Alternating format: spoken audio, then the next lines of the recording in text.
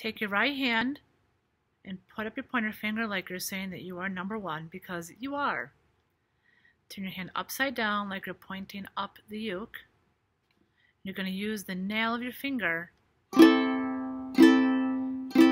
strum your strings. Notice I am not over the sound hole, but I have my forearm holding the uke against my body. I just have my left hand here for now, and I'm strumming over the fingerboard with my nail.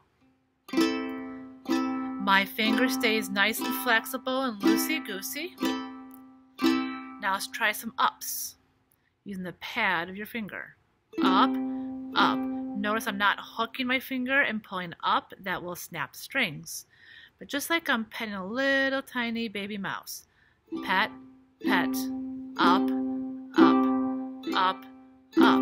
When you're ready, switch from downs to ups. Down, up, down, up, down, up, down, up. As you get faster, this will be more like a windshield wiper type motion, like this.